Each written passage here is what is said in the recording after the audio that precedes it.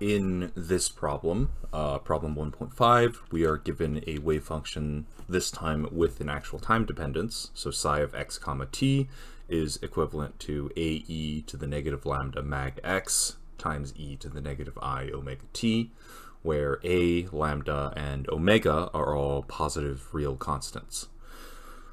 So this is different from 1.4 in that 1.4 was only defined at t equals 0, whereas this function has time dependence, so it is defined for all of time.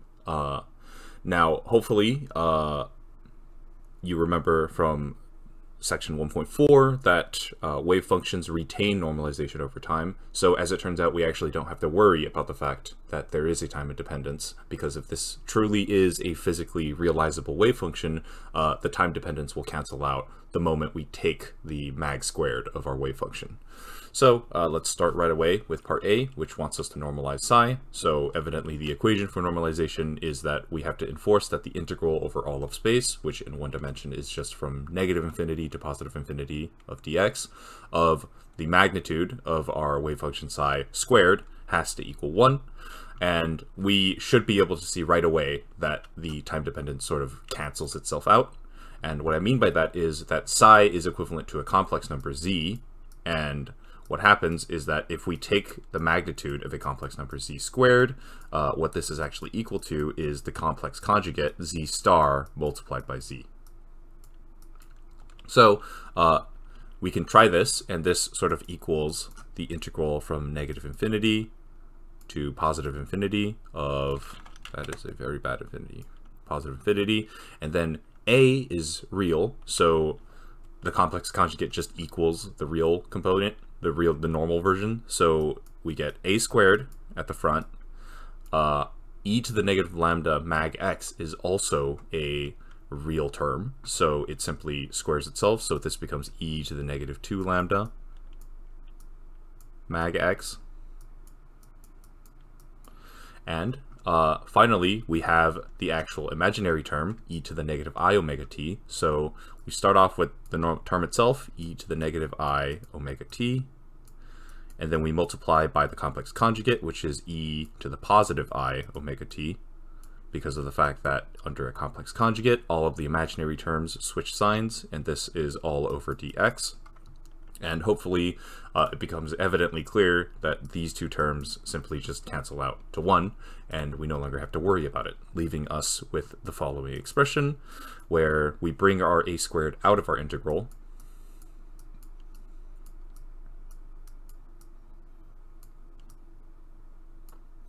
e to the negative 2 lambda magnitude of x dx.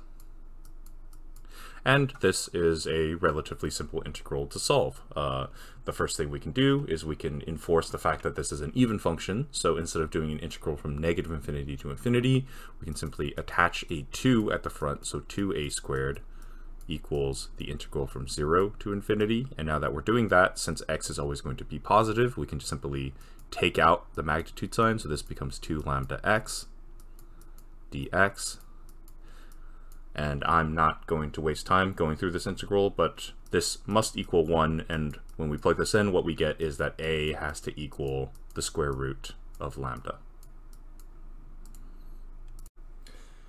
In part B, what we want to do now is to determine the expectation values of x and x squared.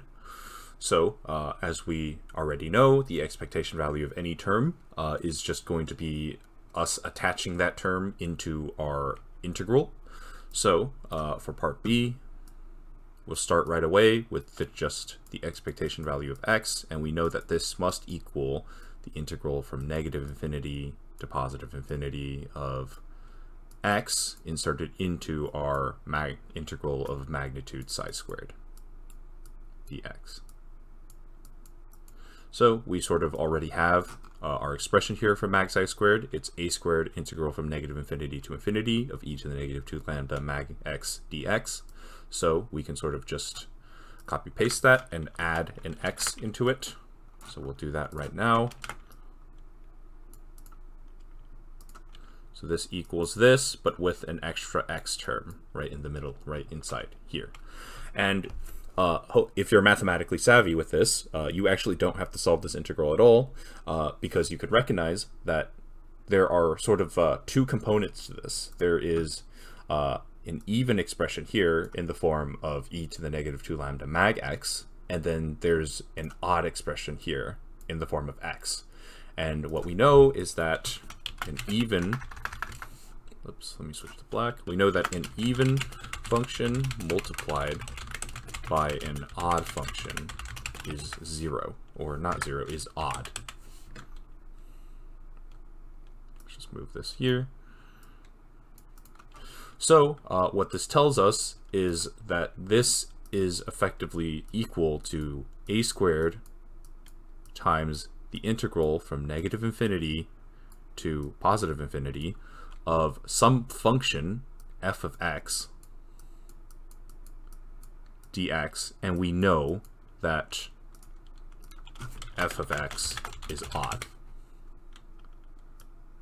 And as it turns out, if we integrate any odd function from negative infinity to positive infinity, that is always going to be equal to 0, because odd functions are anti-symmetric about the y-axis. So for every positive value, for every value in the positive axis, there's a equal and opposite value in the negative axis. So because of this, this integral must equal 0. Now let's move right on along to the expectation value of x squared. And here we can sort of do the exact same thing as before and say that we can attach, because we already know what the normal form is, and we attach our x squared term right here. Now this actually is an even function, so we can't use the same trick as we did before, but this is still a relatively simple integral because we do the same thing. Since it's an even function, we attach a 2 at the front, so 2a squared times the integral from 0 to positive infinity of x squared e to the negative 2 lambda, now removing the magnitude sign over the x. And in this case, this can be just done by using integration by parts twice. We can set u equal to x squared and dv equal to e to the negative 2 lambda x dx, and we can simply solve this. I'm not going to, just for the purpose of saving time. I'm just going to plug it into a calculator and solve it directly that way.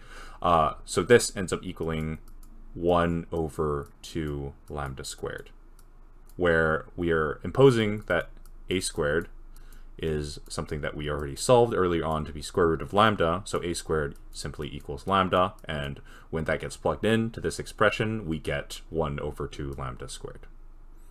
Let's actually also box the 0 for the similar term up here. Part C is a bit of a sort of a big chunk of text with a bunch of stuff that it wants us to do, so let's sort of take it apart and slowly work through it 1.1. So let's just look at the first sentence of this problem. Find the standard deviation of x. Now that is very easy. We sort of already know how to do that.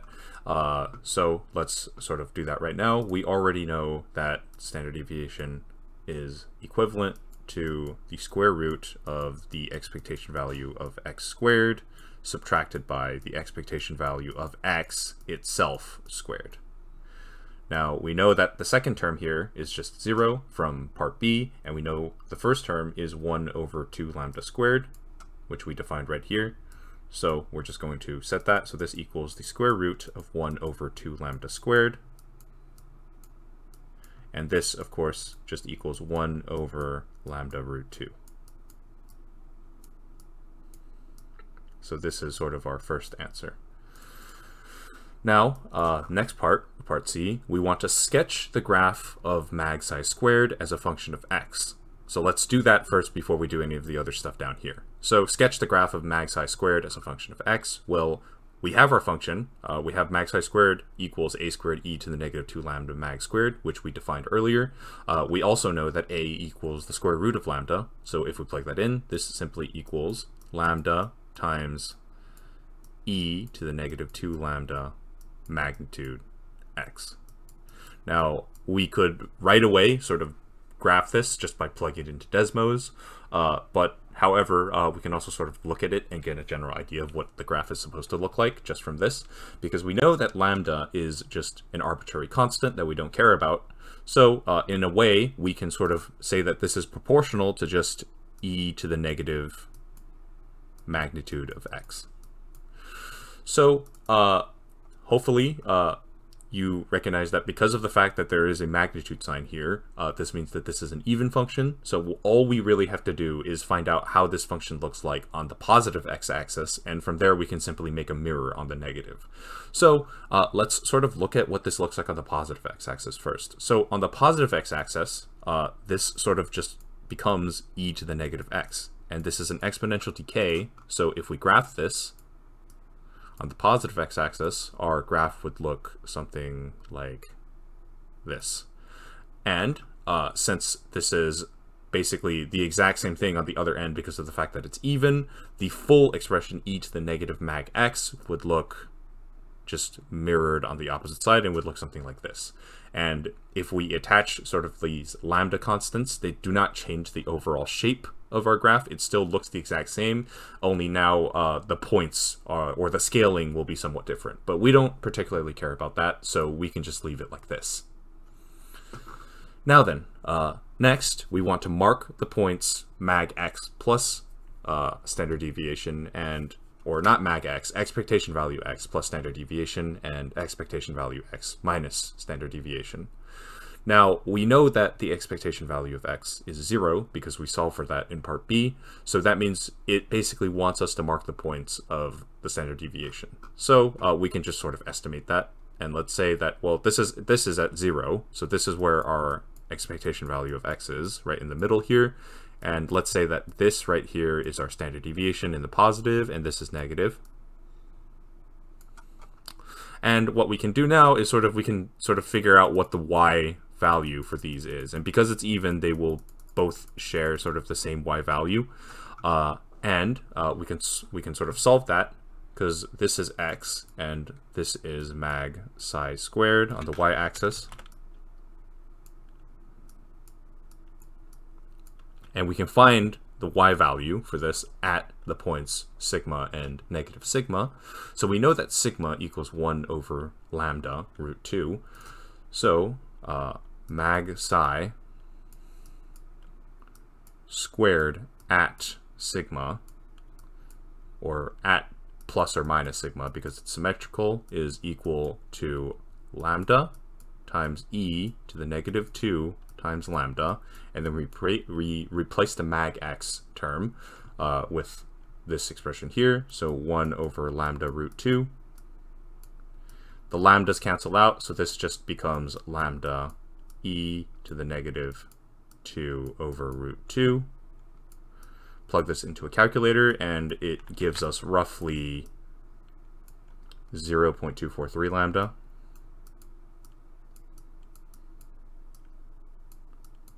And this corresponds to sort of the actual y component right here. So this is our y component right here, and we're going to say that y is roughly equal to 0.243 times lambda.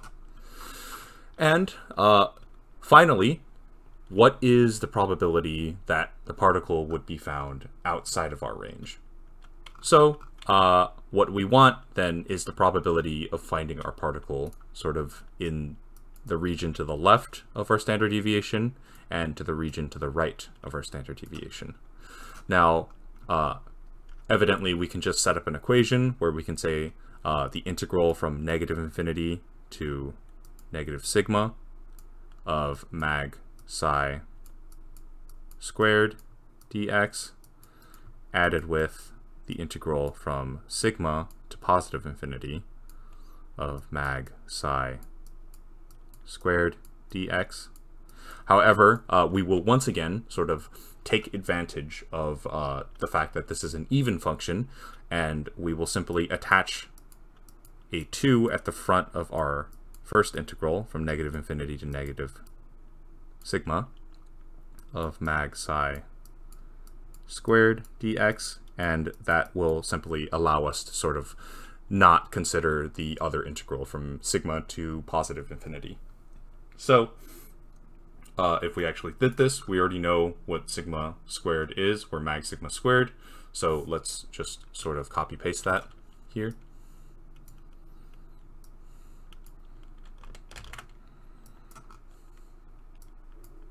So we know that this is going to be equal to 2 times the integral from negative infinity to negative sigma.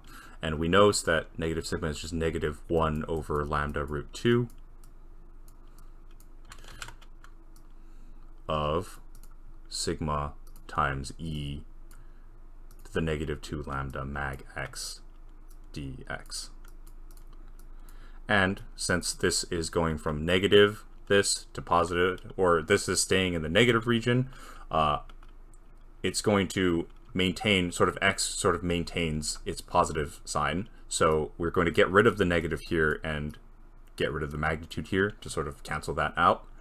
And now this is basically our solution. We can plug this into a calculator, and this is going to give us about 0.2431.